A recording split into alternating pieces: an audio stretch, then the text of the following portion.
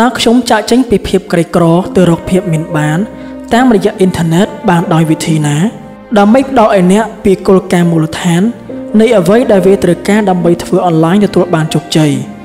វាគឺជាប្រការដ៏សំខាន់បំផុតនៅក្នុងការប្រាប់អ្នកអំពីរឿងរបស់ខ្ញុំដូច្នេះខ្ញុំសូមចែករំលែកជាមួយអ្នកថាតើខ្ញុំចាប់ផ្ដើមដូចម្ដេចខ្ញុំបង្កើតលុយយ៉ាងដូចម្ដេចខ្ញុំមានលុយច្រើនប៉ុណ្ណាហើយខ្ញុំបានបង្កើតសេរីភាពហិរញ្ញវត្ថុរបស់ខ្ញុំនៅលើអ៊ីនធឺណិតបានយ៉ាងដូចម្ដេចខ្ញុំបានរកឃើញយ៉ាងច្រើននៃអ្វីដែលខ្ញុំបានដឹងនៅពេលនេះគឺបានមកពីសាលានៃបទពិសោធន៍ជីវិតនៅខែមិនិនាឆ្នាំ1997ខ្ញុំមានចិត្តច្របូកច្របល់ជាខ្លាំងប្រៀបដូចជាមនុស្សជាច្រើនទៀតផងដែរខ្ញុំគ្មានគោលដៅជីវិតអីទេខ្ញុំមិនដឹងថាខ្ញុំចង់បានអ្វីឲ្យពិតប្រាកដត្រង់ចំណុចនេះខ្ញុំបានធ្វើធុរកិច្ចបរាជ័យជាច្រើនដង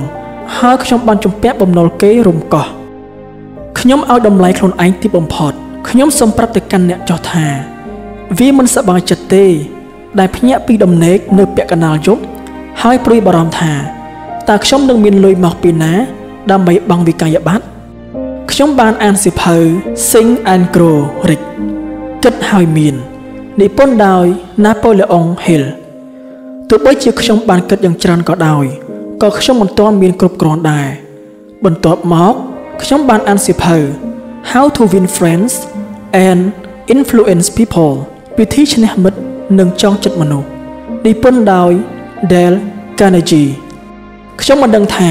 ខ្ញុំអាចមានឥទ្ធិពលលើមិត្តរបស់ខ្ញុំដើម្បីឲ្យខ្ញុំខ្ចីលុយបង់វិក័យប័ត្រដែរឬយ៉ាងម៉េចទេខ្ញុំបានធ្វើគ្រប់យ៉ាងដែលមនុស្សជាច្រើនបានធ្វើដូចជាការទិញសៀវភៅនិងកាសែតអភិវឌ្ឍខ្លួនចូលរៀនសិក្ខាសាលាហើយដល់ថ្នាក់ដើរលើរងើកភ្លើងក៏មានដែរ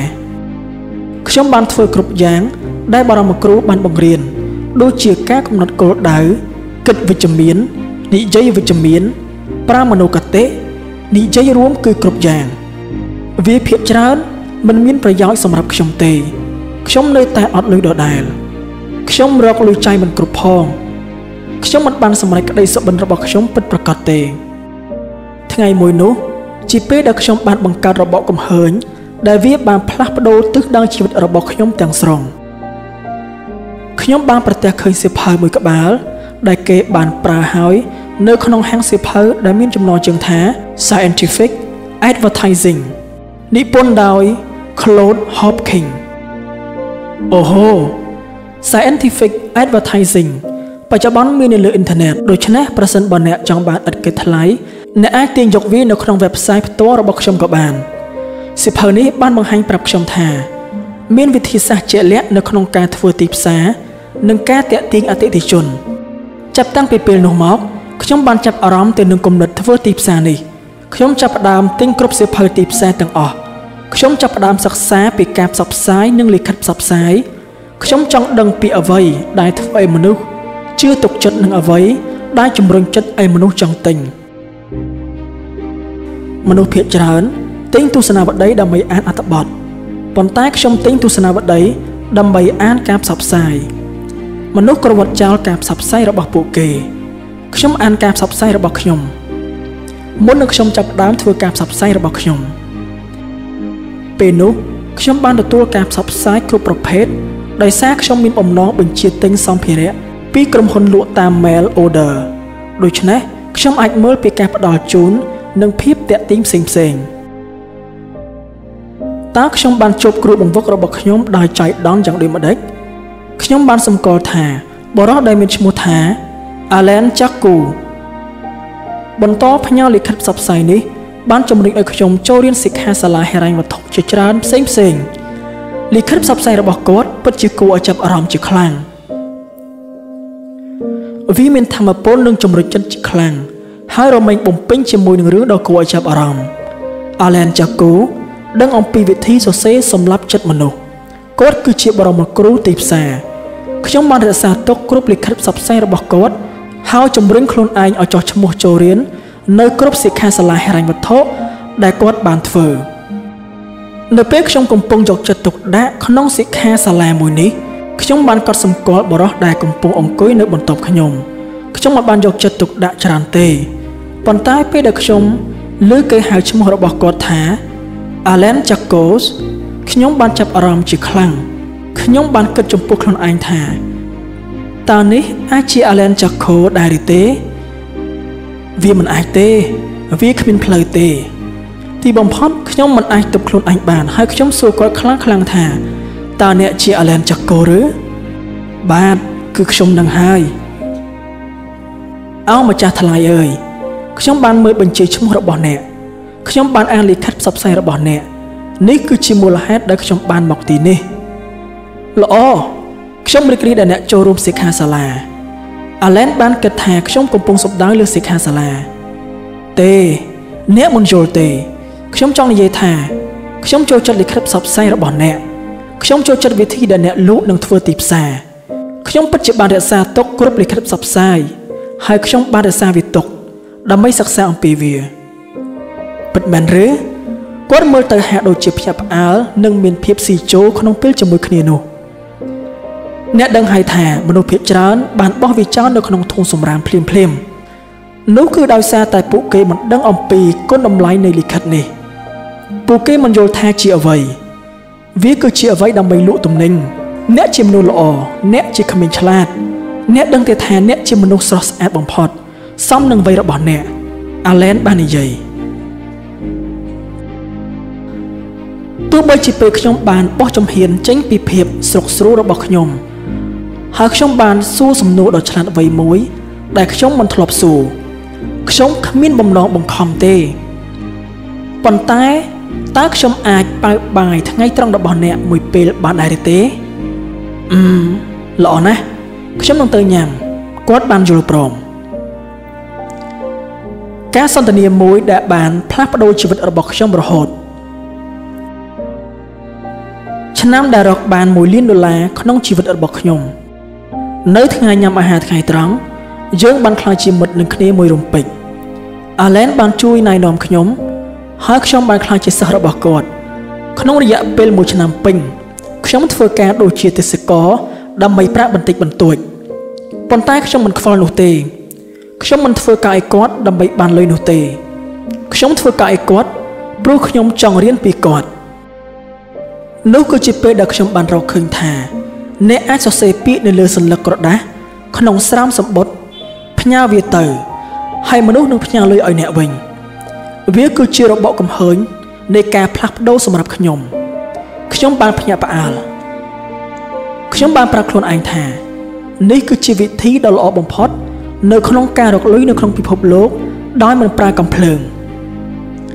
វាមិនស្ថិតលើថាអ្នកមើលវាយ៉ាងម៉េចទេប៉ុន្តែវាបានផ្លាស់ប្ដូរខ្ញុំរហូតមកប្រសិនបើអ្នកអាចទៅដល់ទីនោះបានតាមដែលអ្នកចង់អ្នកនឹងបានដល់ទីនោះរួចហើយនៅទីនេះខ្ញុំជាអ្នកនិពន្ធលិខិតផ្សព្វផ្សាយឲ្យក្រុមហ៊ុនរបស់គាត់ខ្ញុំនឹងធ្វើគ្រប់យ៉ាងដោយយកចិត្តទុកដាក់សរសេរសម្បត្តិបន្ទាប់មកបត់ចូលទៅក្នុងស្រោមសម្បត្តិយកទៅការិយាល័យប្រេសនីយ៍ហើយផ្ញើវានោះជាឆ្នាំរកបាន$1 លានក្នុងជីវិតរបស់ខ្ញុំរកបាន$1 លានពីការរៀនសូត្រនៅឆ្នាំនោះការស្វែងរកគ្រូបង្វឹកដើម្បីបង្ហាញខ្ញុំពីរបៀបធ្វើជាចម្លើយសម្រាប់ខ្ញុំអាចមិនមែនជាចម្លើយសម្រាប់អ្នកគ្រប់គ្នាទេប៉ុន្តែវាពិតប្រាកដណាស់គឺសម្រាប់ខ្ញុំតាមពិតទៅជីវិតខ្ញុំបានផ្លាស់ប្ដូរនៅក្នុងរយៈពេល 2-3 ខែដោយសារខ្ញុំបានរៀនពីវិធីផ្លាស់ប្ដូរពាក្យទៅជាលុយការរកចំណូលបាន6ខ្ទង់ក្នុងឋានៈជាអ្នកនិពន្ធកម្មវិធីផ្សព្វផ្សាយពាណិជ្ជកម្មក្នុងខែតុលាឆ្នាំ2000ខ្ញុំកំពុងរកចំណូលបាន6ខ្ទង់ក្នុងឋានៈជាអ្នកនិពន្ធកម្មវិធីផ្សព្វផ្សាយពាណិជ្ជកម្មវាល្អខ្លាំងណាស់សម្រាប់អ្នកដែលអត់លុយកាលពី2ឆ្នាំមុនខ្ញុំបានសរសេរវាឲ្យអ្នកនិពន្ធដែលលក់ដាច់វិលក្មិននិងធុរកិច្ចតូចៗជាច្រើនទៀតខ្ញុំបានរៀនច្រើនអំពីទីផ្សារនិងធុរកិច្ចព្រោះធ្លាប់បានចូលទៅមើលធុរកិច្ចដែលទទួលបានជោគជ័យជាច្រើនមិនមែនទទួលបានជោគជ័យបំផុតនោះទេនៅពេលខ្ញុំកំពុងសរសេរលិខិតផ្សព្វផ្សាយឲ្យអតិថិជនវាបាននាំទៅរកការប្រឹក្សាជាស្វ័យប្រវត្តិពួកគេនឹងសួរអ្នកជាញឹកញាប់ថាតើខ្ញុំគួរតែផ្ញើលិខិតផ្សព្វផ្សាយនេះដោយរបៀបណា តើនរណាជាអ្នកផ្ញើវាតើខ្ញុំតាមដានវាយ៉ាងម៉េចការផ្ដល់លិខិតផ្សព្វផ្សាយពាណិជ្ជកម្មឲ្យពួកគេដោយគ្មានយុទ្ធសាស្ត្រប្រៀបដូចជាការផ្ដល់កុំព្យូទ័រឲ្យពួកគេដោយមិនបានបង្រៀនពួកគេអំពីរបៀបប្រើវាអញ្ចឹងដែរទោះបីខ្ញុំជាអ្នកនិពន្ធកម្មវិធីផ្សព្វផ្សាយពាណិជ្ជកម្មក្តីខ្ញុំមិនមែនជាអ្នកជំនាញធុរកិច្ចជោគជ័យទេតាមពិតអតិថិជនរបស់ខ្ញុំមិនដឹងថាខ្ញុំជាអ្នកជំនាញធុរកិច្ចបរាជ័យនោះទេដូច្នេះខ្ញុំបានចាប់អារម្មណ៍និងចាប់ផ្ដើមសិក្សាឲ្យបានច្រើនបំផុតតាមដែលខ្ញុំអាចធ្វើបានអំពីធុរកិច្ចការលក់ភាពជាអ្នកដឹកនាំការគ្រប់គ្រងនិងហិរញ្ញវត្ថុលើសពីនេះខ្ញុំមានឱកាសសិក្សាអំពីអតិថិជននិងគ្រូបង្វឹករបស់ខ្ញុំនៅទីបំផុតខ្ញុំបានក្តោបជាប់លើអ្វីដែលខ្ញុំកំពុងធ្វើហើយចាប់ផ្ដើមប្រឹក្សាជាមួយធុរជនដែលទទួលបានជោគជ័យផ្សេងៗជាច្រើននៅទីនេះខ្ញុំកំពុងដំណើរការប្រឹក្សាយោបល់និងធុរកិច្ចសរសេរកម្មវិធីផ្សព្វផ្សាយពាណិជ្ជកម្មទទួលបានជោគជ័យបំផុតអតិថិជនថ្មីៗកំពុងស្វែងរកខ្ញុំហើយអតិថិជនចាស់ៗកំពុងតែជួលខ្ញុំជាបន្តបន្ទាប់ខ្ញុំបានបង្កើនថ្លៃឈ្នួលរបស់ខ្ញុំច្រើនគួរសមដែរប៉ុន្តែវាហាក់ដូចជាមិនបានធ្វើឲ្យមនុស្សឈប់មករកខ្ញុំឡើយវាមិនដាល់នឹងមិនធ្លាប់ទទួលបានប្រាក់ឈ្នួលដោយផ្អែកទៅលើម៉ោងធ្វើការនោះឡើយក្នុងឋានៈជាអ្នកនិពន្ធកម្មវិធីផ្សព្វផ្សាយលិខិតផ្សព្វផ្សាយរបស់ខ្ញុំបានរកប្រាក់ចំណូលបានជាច្រើនលានដុល្លារឲ្យអតិថិជនរបស់ខ្ញុំបានធ្វើឲ្យពួកគេខ្លាចជាអ្នកមាននិងមានសុភមង្គលមនុស្សហាក់ដូចជាមានអារម្មណ៍កក់ក្ដៅចំពោះអ្នកនៅពេលដែលអ្នករកលុយបានយ៉ាងច្រើនឲ្យពួកគេអតិថិជនបន្តមកជាហូរហែហើយលុយចេះតែហូរចូលមកកាន់តែច្រើនគ្រប់យ៉ាងល្អប្រសើរប៉ុន្តែនៅឆ្នាំ2003ខ្ញុំលែងរីកចម្រើនទៅមុខខ្ញុំមិនដឹងថាខ្ញុំអាចបង្កើនប្រាក់ចំណូលរបស់ខ្ញុំដោយមិនចាំបាច់ធ្វើការធ្ងន់យ៉ាងម៉េចទេខ្ញុំដឹងថាខ្ញុំគ្រាន់ជាទេសចរដែលមានប្រាក់ចំណូលខ្ពស់កំពុងតែបដូរម៉ោងដើម្បីលុយមុនដំបូងវាគឺជារឿងដ៏គួរឲ្យរីករាយជារឿងគួរឲ្យរំភើបចិត្តបំផុតប៉ុន្តែវាបានកើតឡើងចំពោះខ្ញុំក្នុងការមានអារម្មណ៍ជាប់អន្ទាក់ក្នុងធុរកិច្ចដ៏ជោគជ័យបំផុតនេះខ្ញុំមិនចង់ចេញពីវានោះទេនៅថ្ងៃមួយអ្នកជំនាញអ៊ីនធឺណិតបានដើរមកជិតខ្ញុំហើយបានប្រាប់ខ្ញុំថាដានឯងគួរតែមាន website ខ្ញុំមិនចេះទេខ្ញុំបានឆ្លើយខ្ញុំទទួលបានអតិថិជនល្មមគ្រប់គ្រាន់មកពីការផ្សព្វផ្សាយពីមាត់មួយទៅមាត់មួយតើខ្ញុំត្រូវការ website ដើម្បីអ្វីទៀតប្រហែលជាអ្នកអាចលក់ទំនិញលើអ៊ីនធឺណិតឬអ្វីមួយខ្ញុំឆ្ងល់តើខ្ញុំនឹងលក់អ្វីបន្ទាប់មកខ្ញុំបានគិតឃើញគំនិតមួយចុះបើខ្ញុំទុកមេរៀនសំខាន់មួយចំនួនដែលខ្ញុំបានរៀនរហូតមកដល់ពេលនេះអំពីទីផ្សារនិងចិត្តវិទ្យាក្នុងទម្រង់ជាសៀវភៅនោះចុះប្រសិនបើខ្ញុំលក់មេរៀនទាំងនោះនៅលើអ៊ីនធឺណិតយ៉ាងម៉េចដែរខ្ញុំបានដាក់បញ្ចូលសៀវភៅដែលមានចំណងជើងថា Forbidden Psychology Tactic វាមាន27 technique ចិត្តសាស្ត្រដែលអ្នកទីផ្សារនិងក្រុមហ៊ុនប្រើដើម្បីជំរុញចិត្តនិងអស់ទិញមនុស្សឲ្យបើកកាបូបលុយរបស់ខ្លួនហើយទិញវាខ្ញុំបានថតចម្លង100ច្បាប់តម្លៃ$5ក្នុងម្ដងហើយចាប់ដើមលក់វាក្នុងតម្លៃ$19.55បូករួមទាំងការដឹកជញ្ជូននិងការលក់នៅលើអ៊ីនធឺណិតខ្ញុំចំណេញបាន$15ក្នុងមួយច្បាប់នៅពេលនោះខ្ញុំមិនដឹងអំពីវិធីបង្កើតអ៊ីនធឺណិតឬអ្វីមួយដូច្នោះទេដូច្នេះខ្ញុំបានជួយឲ្យអ្នកបង្កើត website តម្លៃ$500ដើម្បីបង្កើតវាឲ្យខ្ញុំ website មួយដែលមានលេខទូរស័ព្ទរបស់ខ្ញុំដូច្នេះមនុស្សអាចហៅទូរស័ព្ទមកខ្ញុំហើយធ្វើការបញ្ជាទិញឬពួកគេអាចផ្ញើលុយចូលទៅក្នុងអាស័យដ្ឋានរបស់ខ្ញុំមិនអាចទទួលការឥណទានឬអ្វីមួយដូច្នោះទេខ្ញុំស្ទើរតែមិនជឿថាខ្ញុំល្ងងប៉ុណ្ណាទេវាពិបាកខ្លាំងណាស់សម្រាប់អតិថិជនក្នុងការទិញពីខ្ញុំបើសិនអ្នកមាន website មនុស្សនឹងចង់ទិញហើយពួកគេចង់ទិញនៅពេលនេះហើយប្រសិនបើអ្នកចង់បង្កើនការលក់របស់ខ្លួនជាអតិបរមាអ្នកត្រូវតែទទួលការឥណទាននៅទីនេះខ្ញុំកំពុងធ្វើឲ្យអតិថិជនឆ្លងកាត់ការលំបាកជាច្រើនតើខ្ញុំបង្កើតការលក់ដំបូងរបស់ខ្ញុំនៅលើអ៊ីនធឺណិតបានយ៉ាងដូចម្ដេចយ៉ាងណាក៏ដោយប្រហែលជា20ថ្ងៃក្រោយមកខ្ញុំទទួលបានលុយដែលបានផ្ញើមកពីមនុស្សម្នាក់មកពីកាលីហ្វ័រញ៉ាបានបញ្ជាទិញសៀវភៅខ្ញុំមិនអាចជឿលើវាទេ ខ្ញុំបានចាប់ទូរស័ព្ទហើយទូរស័ព្ទទៅមនុស្សនោះគាត់បាននិយាយថាបាទខ្ញុំបានមើល website របស់អ្នកខ្ញុំគិតថាសៀវភៅរបស់អ្នកមើលទៅគួរឲ្យចាប់អារម្មណ៍សូមផ្ញើឲ្យខ្ញុំមួយក្បាលមកអស្ចារ្យណាស់នេះគឺជារឿងដ៏គួរឲ្យភ្ញាក់ផ្អើលបំផុតខ្ញុំបានគិតដូច្នេះខ្ញុំចាប់ផ្ដើមបន្តការពិភាក្សានិងការនិយាយអំពីសៀវភៅរបស់ខ្ញុំទទួលបានលុយនិងការហៅទូរស័ព្ទកាន់តែច្រើនចង់បញ្ជាទិញសៀវភៅរបស់ខ្ញុំអ្នកបញ្ជាទិញមកពីជុំវិញពិភពលោកអ្នកបញ្ជាទិញទី2មកពីរដ្ឋ Dallas Texas ហើយអ្នកបញ្ជាទិញទី3មកពី Toronto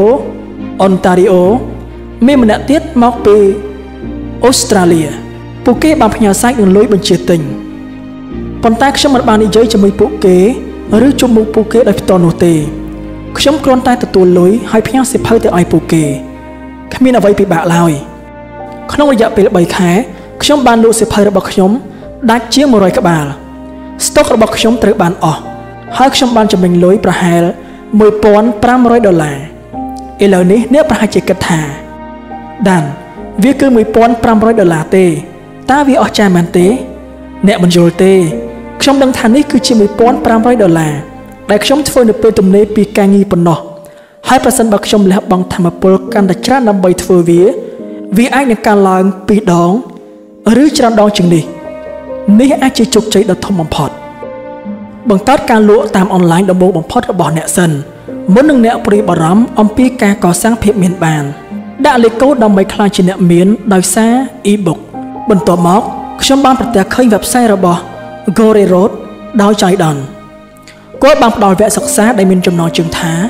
The Insider Secret to Marketing Your Business on the Internet វគ្គសិក្សានេះបានបង្រៀនខ្ញុំអាចរកលុយបានយ៉ាងច្រើនពីវគ្គសិក្សានេះ100សន្លឹកខ្ទាស់មានមេរៀនមួយនៅក្នុងវគ្គសិក្សាដែល Corey បាននិយាយអំពីការលក់ផលិតផល Digital នៅលើអ៊ីនធឺណិតវាបាននិយាយអំពីការបង្កើតសៀវភៅ Digital ហើយធ្វើឲ្យវាអាចទាញយកបានដូច្នេះអ្នកមិនចាំបាច់ដឹកជញ្ជូនអ្វីមួយទេអ្នកបន្តរកលុយបានកាន់តែច្រើនភ្លើហេតុអ្វីបានជាខ្ញុំមិនគិតដូច្នេះនេះជាបញ្ហាមួយសម្រាប់ខ្ញុំការធ្វើដូច្នេះបានខ្ញុំត្រូវដឹងថាខ្ញុំត្រូវតែព្រមទទួលយកកាតឥណទាននៅលើ website របស់ខ្ញុំដូច្នេះខ្ញុំបានដាក់ពាក្យស្នើសុំ merchant account កណនីទូទាត់តាមធនាគារហើយត្រូវបានគេបដិសេធដោយសារពួកគេមិនទាន់យល់អំពីអ្វីដែលខ្ញុំកំពុងលក់ពួកធនាគារមិនដឹងថា e-book ជាអ្វីទេខ្ញុំបានសុំបើក merchant account ផ្សេងទៀតហើយត្រូវបានគេបដិសេធម្ដងទៀតខ្ញុំចាប់ផ្ដើមបាក់ទឹកចិត្តបន្តិចទីបំផុតក្រោយពីគេបានច្រានចោល8ដងខ្ញុំទទួលបានកណនី merchant account សប្តាហ៍ថ្ងៃខ្ញុំអាចទទួលការទូទាត់លើអ៊ីនធឺណិតបានខ្ញុំបានទូរស័ព្ទទៅអ្នកជំនាញខាង website របស់ខ្ញុំហើយបានធ្វើឲ្យគាត់បដូរសៀវភៅរបស់ខ្ញុំទៅជា e-book e-book ជាសៀវភៅអេឡិចត្រូនិកមួយដែលអ្នកអាចអានលក្ខណៈជា digital នៅលើកុំព្យូទ័ររបស់អ្នកមិនត្រឹមតែប៉ុណ្ណោះខ្ញុំថែមទាំងបង្កើនតម្លៃឡើងដល់$29.95ហើយខ្ញុំនឹងមិនបានចំណាយថ្លៃដឹកជញ្ជូននោះទេអ្វីដែលខ្ញុំនឹងមានគឺថ្លៃឈ្នួលកាត់ឥណទានហេតុដូចនេះខ្ញុំបន្តចំណេញបាន 95% នៅពេលដែលភាពរីករាយរបស់ខ្ញុំចំពោះធុរកិច្ចអ៊ីនធឺណិតនេះបានកើនឡើងក្តីប្រាថ្នារបស់ខ្ញុំក្នុងការធ្វើការជាមួយនឹងអតិថិជនសរសេរកម្មវិធីពាណិជ្ជកម្មបានធ្លាក់ចុះជាបន្តបន្ទាប់ខ្ញុំផ្ដោតចិត្តទៅលើធុរកិច្ចផ្ទាល់ខ្លួនរបស់ខ្ញុំច្រើនជាងខ្ញុំបានដឹងថាខ្ញុំត្រូវការផលិតទំនិញឲ្យកាន់តែច្រើនដូច្នេះខ្ញុំមមាញឹកបង្កើតនិងធ្វើទីផ្សារកម្រិតថ្មីយ៉ាងច្រើនវាភាគច្រើនទទួលបានជោគជ័យគម្រោងខ្លះបានរួចដើមប៉ុន្តែក៏មានតិចតួចដែរដែលបានក្លាយជាអ្នកឈ្នះដ៏ធំធេងនេះជាអ្វីដែលអស្ចារ្យចំពោះធុរកិច្ចជ័យជំនះដ៏ធំធេងមួយអាចបង្កើតបរាជ័យយ៉ាងច្រើនខ្ញុំបន្តព្យាយាមធ្វើអ្វីផ្សេងជាច្រើនធ្វើខុសនិងរៀនពីអ្នកដទៃការលក់របស់ខ្ញុំបានកើនឡើងពី$1,500ក្នុងមួយខែទៅ$2,500ទៅ$6,000បន្ទាប់មកដល់$10,000នៅក្នុងមួយខែបន្ទាប់មកវាអាចរកចំណូលបានកាន់តែច្រើនឡើងថ្ងៃដែលខ្ញុំបានដុតកប៉ាល់គ្មានផ្លូវត្រឡប់ក្រោយហើយបន្ទាប់មកនៅថ្ងៃមួយ ខ្ញុំបានសម្រេចចិត្តភ្លាមថាខ្ញុំនឹងឈប់សរសេរកម្មវិធីផ្សព្វផ្សាយពាណិជ្ជកម្មឲ្យនរណាម្នាក់ទៀតហើយខ្ញុំបានដុតបំផ្លាញអតិថិជនសរសេរកម្មវិធីផ្សព្វផ្សាយពាណិជ្ជកម្មទាំងអស់របស់ខ្ញុំនៅក្នុងមួយថ្ងៃខ្ញុំបានទូរស័ព្ទទៅពួកគេហើយប្រាប់ពួកគេថាខ្ញុំសុំទោសអ្នកជាអតិថិជនដ៏ល្អបំផុតយើងមានទំនាក់ទំនងធុរកិច្ចដ៏ល្អជាមួយគ្នាប៉ុន្តែខ្ញុំមិនអាចសរសេរកម្មវិធីផ្សព្វផ្សាយពាណិជ្ជកម្មឲ្យអ្នកបានទៀតទេខ្ញុំនឹងព្យាយាមធ្វើធុរកិច្ចថ្មីរបស់ខ្ញុំអរគុណគ្មានផ្លូវត្រឡប់ក្រោយទេខ្ញុំបានដុតបំផ្លាញកប៉ាល់ហើយបានទុកខ្លួនឯងនៅក្នុងសង្គ្រាមលុយគិតអំពីអ្វីដែលបាននិយាយពីមុននេះមិនមែនបង្ហាញថាជាការប្រថុយទេតែជាការសម្រេចចិត្តដ៏ល្អដែលខ្ញុំធ្វើឆ្នាំដដែលនោះខ្ញុំបានធ្វើការវិនិយោគដ៏ធំបំផុតលើកម្មវិធីកុំព្យូទ័រដែលខ្ញុំបានធ្វើផែនការទីផ្សារទៅឲ្យអ្នកទីផ្សារបណ្ដាញអ្នកផលិតកម្មវិធីបានបោកប្រាស់ខ្ញុំនិងគិតថ្លៃពីខ្ញុំយ៉ាងខ្ពស់ក្រោយមកខ្ញុំបានចំណាយឲ្យគាត់$10,000គាត់ធ្វើការមិនបានការអីទេនៅពេលខ្ញុំបានដឹងវាហួសពេលទៅហើយគាត់បានយកលុយខ្ញុំហើយរត់ទៅបាត់ឆ្នាំដដែលនោះខ្ញុំបានចាប់ផ្ដើម website ចំនួន5ហើយវាបរាជ័យទាំងអស់ខ្ញុំខាតលុយស្ទើរតែទាំងអស់ដែលខ្ញុំបានពីធុរកិច្ចអ៊ីនធឺណិតរបស់ខ្ញុំពីដំបូងខ្ញុំបានដឹងភ្លាមថាការជំរុញចិត្តជាការល្អប៉ុន្តែក្តីប្រាថ្នាគឺកាន់តែប្រសើរខ្ញុំពិតជាត្រូវត្រួតពិនិត្យមើលអ្វីដែលខ្ញុំបានធ្វើខ្ញុំចាប់ផ្ដើមវិភាគឲ្យបានច្បាស់អំពីអ្វីដែលដំណើរការនិងអ្វីដែលអត់ដំណើរការហើយអ្វីបានជាអ្វីដំណើរការមិនប្រកបប្រជាតើជំនាញថ្មីដែលខ្ញុំត្រូវបង្កើតដើម្បីឲ្យធុរកិច្ចអ៊ីនធឺណិតនេះទទួលបានជោគជ័យជាអ្វីខ្ញុំចាប់ផ្ដើមបង្កើតគោលការណ៍និងទស្សនវិជ្ជាដើម្បីបង្កើតលុយនៅលើអ៊ីនធឺណិតនេះគឺជាមូលដ្ឋានគ្រឹះមិនមែនជាការបំភាន់ឬបោកប្រាស់នោះទេមូលដ្ឋានគ្រឹះគឺជាអ្វីគ្រប់យ៉ាងខណៈអ្វីដែលគេនិយមមួយគ្រាហើយក៏បានបាត់ទៅវិញយ៉ាងឆាប់បំផុតក្នុងការហាត់ក្បាច់គុណខ្ញុំបានដឹងថាមនុស្សមិនជំនាញជាមនុស្សដែលចេះ1000ក្បាច់ប៉ុន្តែហាត់ម្ដង1000ក្បាច់អ្នកជំនាញជាមនុស្សដែលចេះត្រឹមតែ2-3ក្បាច់ប៉ុន្តែហាត់មួយក្បាច់1000ដងគំនិតដូចគ្នានេះគួរអនុវត្តនៅក្នុងធុរកិច្ចប្រសិនបើអ្នកមិនទទួលបានលទ្ធផលដែលអ្នកចង់បានប្រសិនបើអ្នកដើរផ្លូវដដែលអ្នកនឹងឃើញថាមូលហេតុគឺអ្នកមិនបានប្រើមូលដ្ឋានគ្រឹះដើម្បីធ្វើឲ្យធុរកិច្ចអនឡាញទទួលបានជោគជ័យឡើយខ្ញុំនឹងចែករំលែកមូលដ្ឋានគ្រឹះនេះជាមួយអ្នកក្នុងពេល1នាទីទៀតវាគឺជាឧទាហរណ៍ដ៏គួរឲ្យភ្ញាក់ផ្អើលប៉ុន្តែស៊ីជម្រៅបំផុតបន្ទាប់មកខ្ញុំបានចាប់ផ្ដើមកម្មវិធីកុំព្យូទ័រដែលហៅថា Instant Cash Copy ដែលបានជួយឲ្យម្ចាស់ធុរកិច្ចផលិតកម្មវិធីផ្សព្វផ្សាយដោយមិនចាំបាច់ជួលអ្នកសរសេរកម្មវិធីដែលមានតម្លៃថ្លៃវាបានលក់ដាច់ឆាប់បំផុតហើយវានៅតែជាផលិតផលដែលលក់ដាច់បំផុតរបស់ខ្ញុំចន្លោះពេលនោះខ្ញុំចាប់ផ្ដើមផលិតកម្មវិធីសិក្សាដែលមានតម្លៃថ្លៃបំផុត